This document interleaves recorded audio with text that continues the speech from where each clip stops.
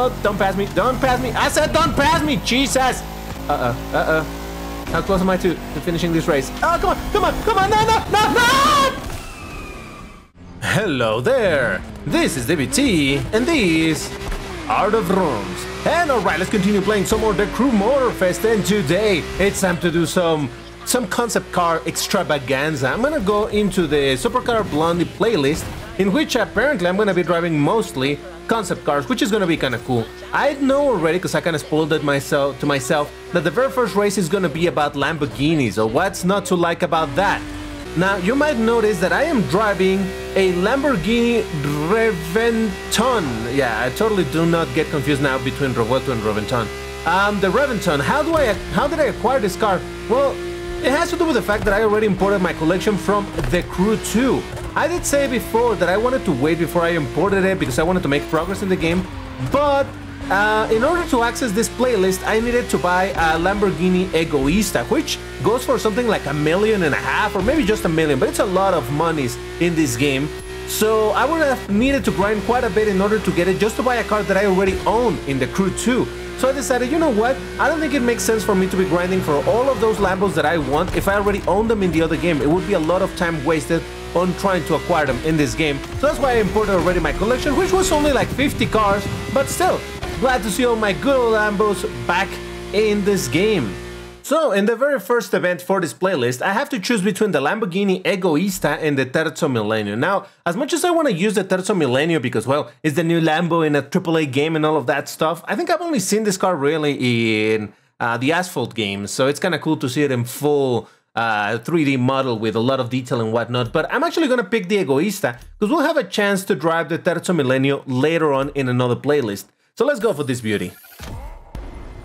Now, I did increase a little bit the volume of the in-game voice because apparently Supercar Blondie is going to be talking about the car itself. And, well, I want to listen to what she had to say about this car, though I do have quite a bit of information on this car because I did some research when I was working on a video for it, so there is that. Alright, we need to check what this car looks like from the inside. Yes! Absolutely horrendous visibility on this thing. Look at it. It's so difficult to see where you're going. The idea is to push the Lamborghini to a really high speed. Like, no, thank you. I'm gonna go in third person. It's fine. I'm gonna say right away that I do remember watching her channel quite a bit, long time ago. Well, not too long ago, maybe a year ago or so. As of late, I haven't been super interested in watching her videos, but it was always fun to see what car she would show and all of that. Because it kind of makes sense that they chose her for this playlist of concept cars because she has showcased a lot of concept cars in her channel, including the Terzo Millennio, which is not a running vehicle, it's just the build, the husk, let's say, but it looks so beautiful. And I haven't checked, but I hope this game does allow the color customization on this car as the Crew 2 allowed. I've seen that some of the cars in this game don't allow to change the color, for example the Zonda R, but I hope that's not the case for this one. And I gotta say that these guys really like this color scheme of the sunset. Everything is very orangey, and I don't hate it. I actually like it quite a bit. It makes it feel like you're chilling while you're driving at really high top speeds with an incredibly expensive car. Allegedly, Lamborghini is asking for about $117 million to buy this car. I think it's literally one of the, if not the most expensive car in the world because of that. I really think they're just memeing with that price. I don't think Lamborghini wants to sell it. They just set up a ridiculously high price for the sake of, hey, we're gonna keep this one. Oh, hold up. The second race seems that I get to choose against between these two. So, alright, we'll try the Egoista. Fine, it's time to try the Terzo Millennio, because I really want to see it. Good choice. All right, that Lamborghini Terzo Millennio is ready to race. And I almost forgot, it's going to have a special sonic signature to replace the roar of the V12 engine that Lamborghini is so well known for. Yeah, but if it's going to be one of those annoying whines of electric cars, I don't know. Not super excited about that. But let's see what sound they gave it in this game. I'm really curious to hear it. Please let it be something decent. Please let it be something decent. I can't bear the idea of having a Lamborghini that doesn't vroom. Alright. Okay. Okay. That is peculiar. You know what? At least it does have some prrr to it, you know? It doesn't sound just like a classic wee. It has a little bit of a growl. You know what? I don't dislike it. I mean, it's nowhere near as good as a proper combustion engine sound, but still. That's kind of interesting. Now I'm noticing that while I'm on the road, or rather in the pavement, it makes one noise, but if I go off-road, it makes a different noise. Check this out. The whine happens on the road. If I go off-road, it stops. Kind of peculiar. I may or may not have restarted the race because I wasn't doing very well, so this is take 2. But man, I gotta say, so far, this is my favorite take on an engine sound, at least for the Terzo Millennio. Now, I do gotta check what this thing looks like from the inside because, of course, I'm really curious. So let me change camera. Oh, hello. Well, at least the visibility is much better than that of the Egoista. That thing was absolutely horrendous. And man, I really don't think I had ever seen what the theoretical interior of a Terzo Millennio is. Just listen to these noises that it makes. Again, not saying that it sounds better than a V12 or whatever, but it isn't bad. I'm very pleasantly surprised with the sound that they gave this car. I wonder if this is a sound specific to this car, or if this is something that other electric cars are also gonna use. So it's almost like a vroom, almost. We're reaching the toughest part now. It would seem that every time I hit the throttle, you can hear a weird thump. Check this out.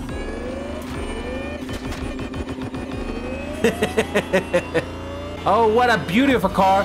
What an interesting sound they gave it. And for once, I'm not disappointed, straight up disappointed by an electric car in one of these games. So nice, very well done, the Crew Motorfest. I appreciate you for it. And just like that, that's gonna be the Terzo Millennio race done. And I crashed it a little bit, it's fine. Alright, I gotta admit it, for once the game straight up baffled me. I have a choice between the Bugatti La Voiture Noire and the Bugatti Veyron Varchetta. I had never once in my life seen this car. Wow, that looks very strange because it's not only a Veyron with the roof chopped up, it's actually a completely different model of car. You can see the grille in the front is much wider, the horseshoe shape type of thing that every Bugatti has. It's incredibly wide. The whole car is different. It's not the same car. For a moment I thought, oh, it's probably just a Veyron without the roof, but no, it is not. Now, I've talked about how this game has much better graphics than the first game, but how about that engine sound? Pretty good, I would say. I mean, I'm not huge into Bugattis, so if anybody here knows more about Bugattis than I do, and you can tell me if this is a good or a bad sound, but to me, this sounds very nice. Would be to switch to the cockpit view to take a closer look. This is your chance to admire the incredibly futuristic interior as well. Fine, lady, fine. I'm looking at it. Jesus. I mean, to be fair, I do like seeing the interior of cars just to see what that looks like. Now, is that different than a regular Veyron? I have no idea, but hey, looks fine. Not my thing, though. I still prefer a third-person view. I mean, Bugatti already makes some very low production models, so it does surprise me that I had never seen or heard about this car. This is very interesting to me. I think over time, obviously, the more you play a game, the more you get used to it. But now, as much as I've said before that this game did feel comfortable, Jesus Christ, it's fine. It's just a little scratch on the concept car. Look, I'm even carrying some rocks and stuff. The more I played it, the more comfortable I feel with it. Actually, that's Devo headlights, isn't it? Huh. I see the pattern. So I have again a choice between both cars. Well, we tried one, we have to try the other one as well. Again, people love to quote this car as being the most expensive car out there, but it is not. It is not. A bunch of Ferraris, old Ferraris, sell for like 50, 60 million. And like I just mentioned earlier in this video, the Egoista supposedly sells for 117 or 120 million. So there is that. Alright, look at that, 6 exhaust. Oh, that's so extra, you know? In the introduction video to this car, she talked about how this car translates to the black car in French, which is true. I already knew that, Lee. Come on. Now, I don't want to show you all of these cinematics, because otherwise the video is going to end up being much longer than necessary. But it's kind of cool that the game does provide you some information, some backstory, not backstory, some, what would I say? some miscellaneous information in relation to the car that you're going to be driving, at least for this this playlist, which obviously being about prototype cars. Well, yeah, it makes sense that they want to give you some more information as to what the hell you're driving. Now, I wonder, if I acquire this car, can I change the color? And in that case, if I do, does it stop being La Voiture Noire? So say, if I paint the car red, does it become La Voiture Rouge? I don't know. All right, catching up. Oh, get out of the way. No, get out of... We're fine. It's fine. Never doubted myself. Oh, Jesus Christ. Oh, don't pass me. I said don't pass me, Jesus. How close am I to finishing this race? Oh, come on. No.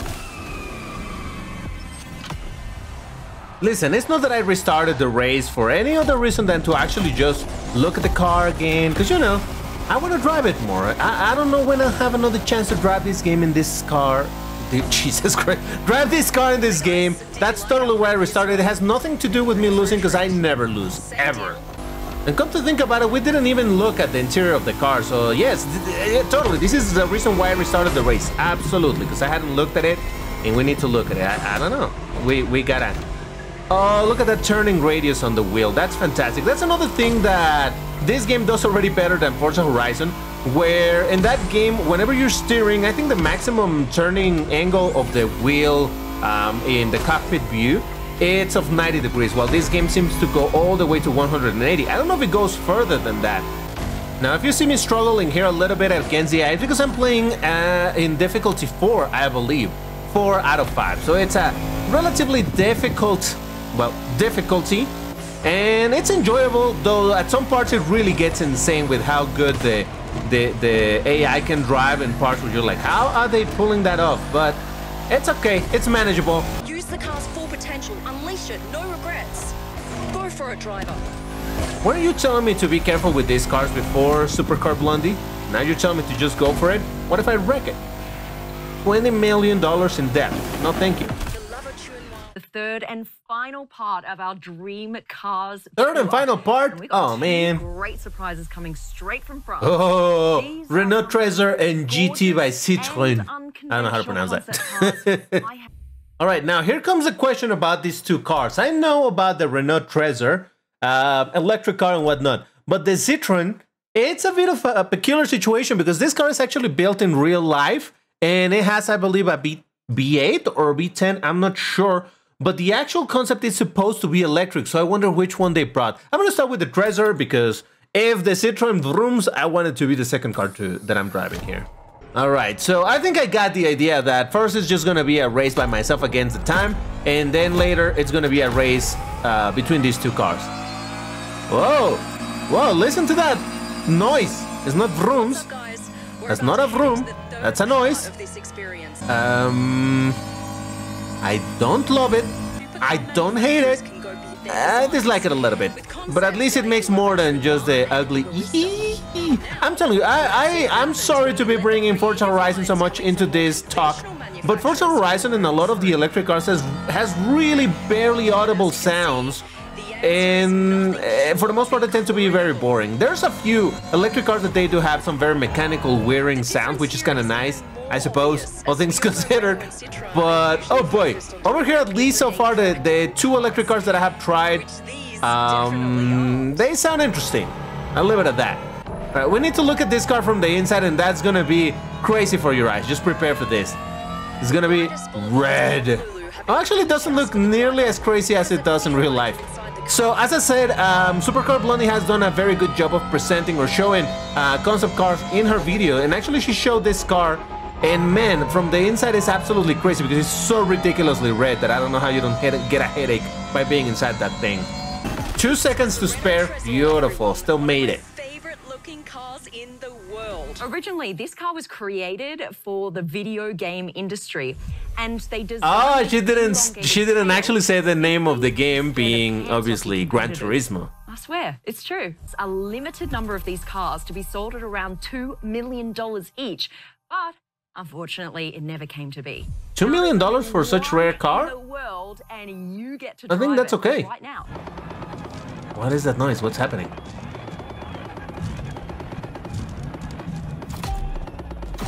Huh. What is that noise? Alright, I'm gonna do something a little bit unorthodox. I'm gonna restart the game for a second.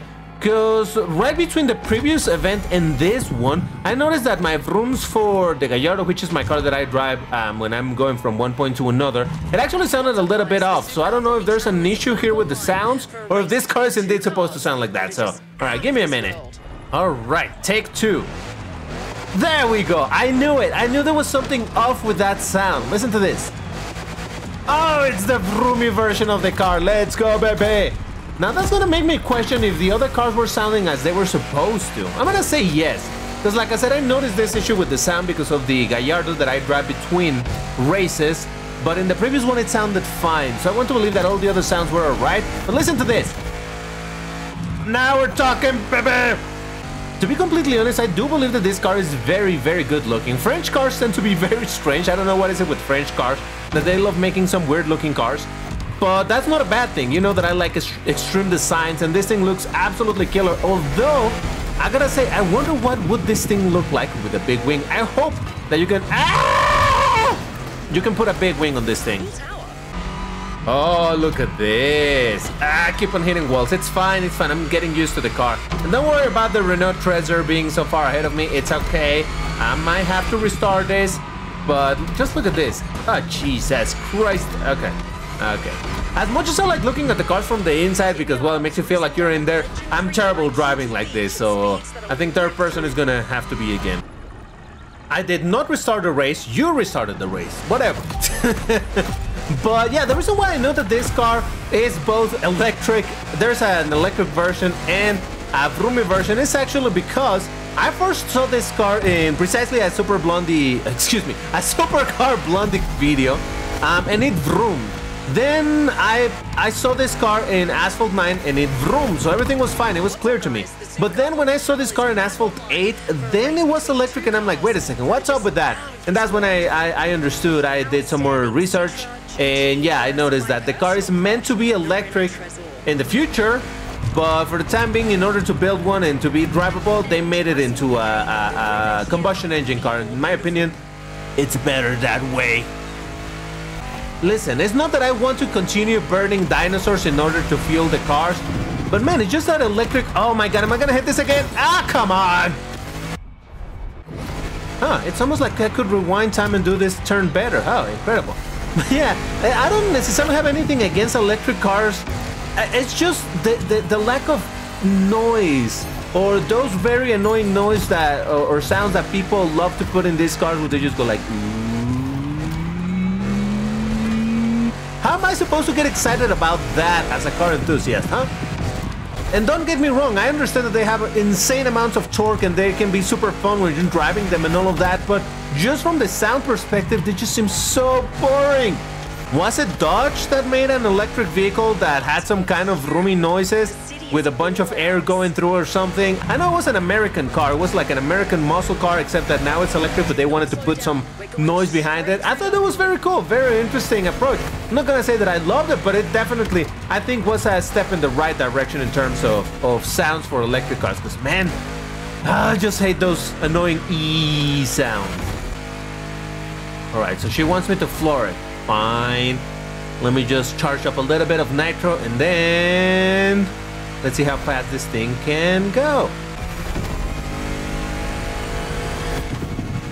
392 kilometers. Nice. Probably can go faster if you have more nitro, but oh well, I just didn't know if I was gonna have enough time to build it up and use it all in a long straight. It's fine. It's already beaten up a little bit. It's okay. It's just a very expensive car, that's all. $2 million again? I mean, it's very expensive, obviously, but for a super low production vehicle, it seems somewhat reasonable, I guess. Hello there. Lineup is the Mercedes Vision EQ Silver Arrow. All right, I'm gonna say this is another car I didn't know. Sleek, all-electric car with electric, of course it had to be electric. Jesus Christ. What does this one sound like? Oh, Jesus. Alright, yeah, they went all out on giving this car really weird sounds, but I actually appreciate it. At least it sounds interesting.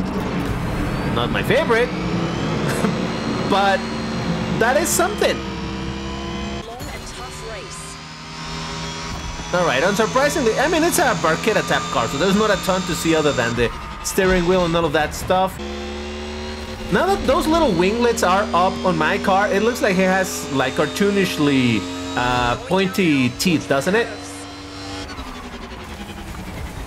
And this vehicle also has that weird thump when you are using or flooring the throat. Check this out. Get out of the way, you beauties. Electric, but still beauties. Oh, I think I didn't say this, but I do like a lot the design of the Renault Trezor. I think it's an elegant, beautiful car. This that I'm driving looks interesting, but... One thing that I haven't mentioned in this entire video is that this playlist, unlike the previous ones that I've shown in this type of videos, I haven't played before. I hadn't played any of this, so I hadn't seen it. I'm not making this up. And you will be able to tell because whatever reward I'm gonna get, that animation only plays once when you finish the playlist for the first time. So that's what we're gonna be seeing after I win this race, because of course I'm gonna win it.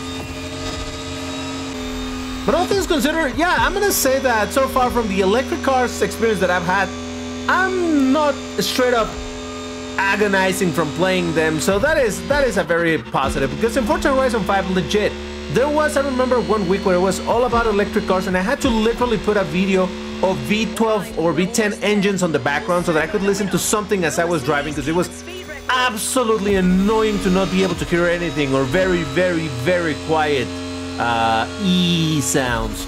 So this game is already doing much better in that regard, and I appreciate it for it. And this should be pretty much the last straight, and we should be done, which is also going to mean getting my reward, which I believe it's this car. I'm not sure, but I believe so. And just like that, we have finished the playlist, and now we can get our reward, and now we get to hear a V10, because we need some rooms in our lives, and this is how we do it. Oh yeah, baby! This is another one of the cars that I imported from my the Crew 2 collection, so there is that. Kara, would you shut up, please? I hate that as I am arriving to my reward, she's already spoiled, and Kara continues to spoil. I know now that I'm gonna get the silver arrow. If I didn't know, well, I guess, so the reveal is not that impressive anymore, is it? Ah, Jesus Christ. This animation is cool, especially when you don't know what you're gonna be getting. But as I said, Kara just loves to talk and blabber all day long, and she spoils every single thing. When I'm gonna reach a new race, she's like, oh, in the next race you're gonna do this. Shut up! I wanna see it by myself. Could you stop spoiling it? Jesus! I'm okay. Alright, so again, looks cool. I, again, don't love those incredibly smooth lines that they love to put in electric cars, in futuristic looking cars, but I've seen worse. And I say that as I earlier said that I like the Trezor, but oh well, whatever, don't pay attention, it's fine. So there you have it, that was the concept car playlist with Supercar Blondie. I was definitely very interested on trying that because I knew there were some Lambos to be found over there. But overall it was a very pleasant and not extremely long playlist, because some of these playlists can be very, very long. This one wasn't. Enjoyable, and I actually got to see some cars that I didn't even know existed, so that's kind of cool. If you're enjoying this type of videos, why don't you hit the like button already, and let me know in the comments if you would like to see any particular playlist that I haven't done already. If it's one that I played already, I'll play it again, it's not a problem. But that's gonna do it for this video. Check the other videos that I recorded for the Crew Motorfest. There's a lot of fun to be found over there. And what happened with my driver? Did you see her head? Alright, anyway, that's all for now. Thank you for watching, and I'll see you in the next one. Take care and stay safe. Bye-bye.